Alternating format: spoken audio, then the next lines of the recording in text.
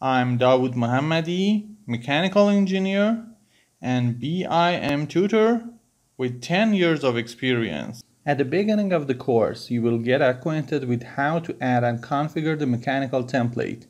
And after performing the mechanical template, we will add the architectural project in it and make the necessary settings that are needed before starting modeling. Furthermore, we will teach you the most important and widely used tools. In the first step, we will teach how to calculate heating and cooling load completely and how to color the spaces based on the different parameters. And we will teach how to export this project into the Carrier software.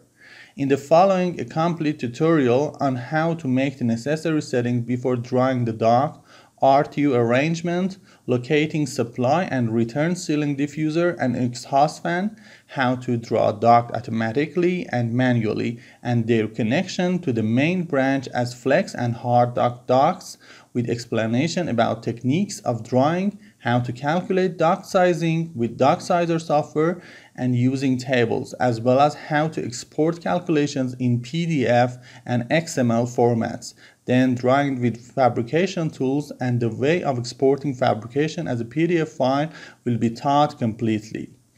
In the following, the way of making the necessary tags for the HVAC system in two display modes, 2D and 3D, will be presented.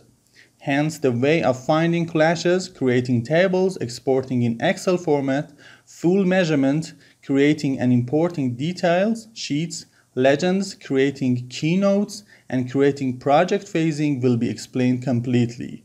Eventually, exporting of the project in PDF and AutoCAD will be taught.